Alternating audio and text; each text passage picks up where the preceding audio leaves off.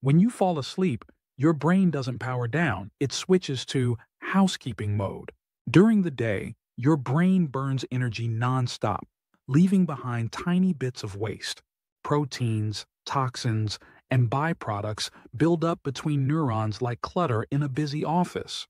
But at night, something remarkable happens. As you drift into deep sleep, brain cells actually shrink. This creates extra space for cerebrospinal fluid to flow more freely. That fluid washes through the brain, clearing out waste products and old molecules. Scientists call this system the glymphatic system, a kind of nighttime cleaning crew. One of the things it removes is beta amyloid, a protein linked to Alzheimer's disease. It's as if sleep gives the brain a chance to rinse and reset for a new day. That's why missing sleep leaves you foggy. Your brain is literally carrying yesterday's trash. So sleep isn't laziness. It's biological maintenance at the highest level.